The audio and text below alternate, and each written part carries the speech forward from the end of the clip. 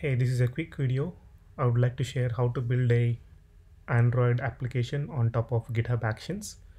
In this video, we're going to generate Android APK and then publish it to Firebase using GitHub Actions.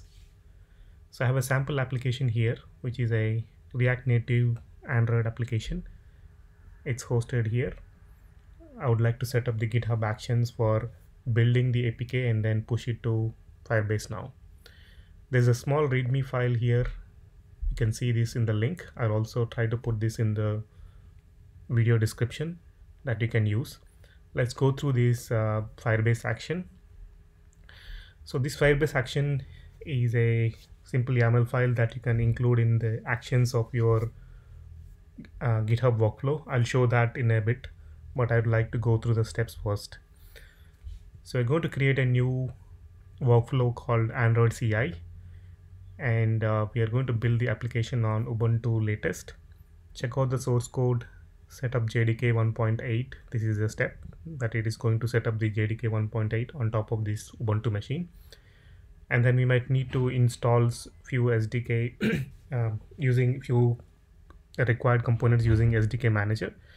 In this case, I'm installing NDK using this command, and the version is here, right here. And after that, we are going to build the application with Gradle and also do a release. This step will basically create an APK and then store it in this location.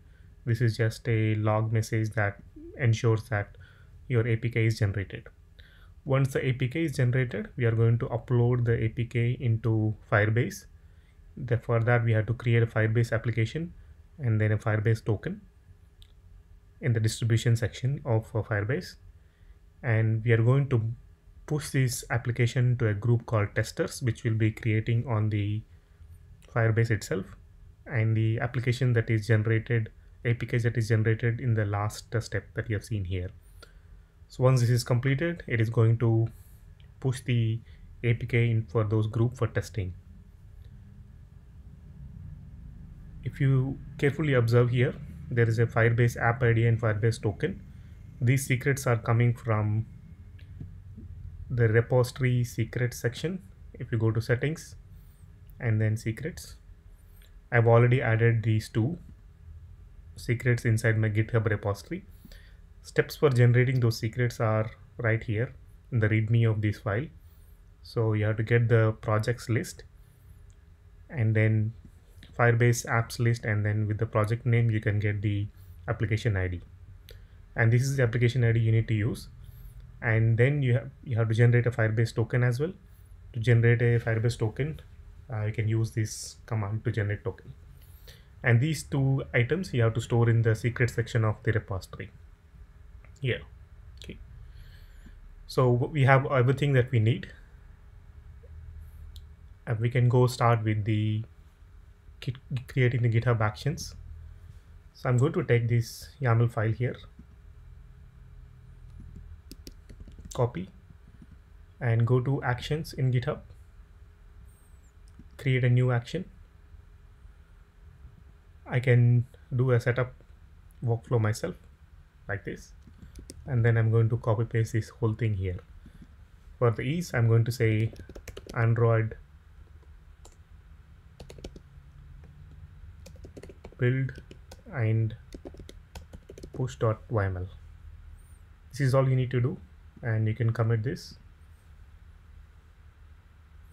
Now once the commit is done, you can go to the actions section here and then see a CI activity is triggered already.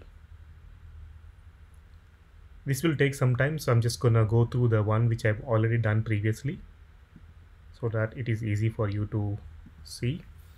So I can see all the activities that we mentioned, like checking out the source code, making sure the JDK is there, the NDK is installed, building with Gradle, and then also building the release APK.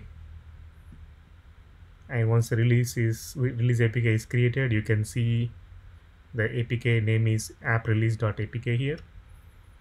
And you can also upload this into a Firebase using the plugin that we mentioned.